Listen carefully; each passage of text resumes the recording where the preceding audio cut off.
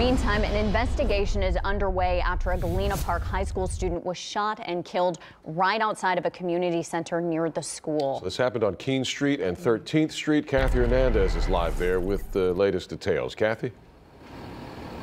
Good morning to you. I want to give you an idea of exactly where we are here in the city of Galena Park. Less than a mile away from, actually less than a block away from Galena Park High School. Right here behind us you have the community building. Next to us there's a dog park, soccer fields. You also have a basketball court, a volleyball court, and also a large playground area. This is really the center of the city where many people were here last night when it all happened. Deputies say a 17-year-old senior met with two other boys in the parking lot of the community center on Keene and 13th Street at about 5 yesterday afternoon. They say there was some kind of disturbance and someone shot him 3 times. Paramedics took that boy to the hospital where he died.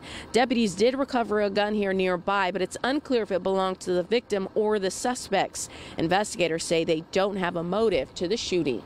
We're not sure exactly what the circumstances were. We believe this could possibly be drug related, but again, we're still investigating all the possibilities.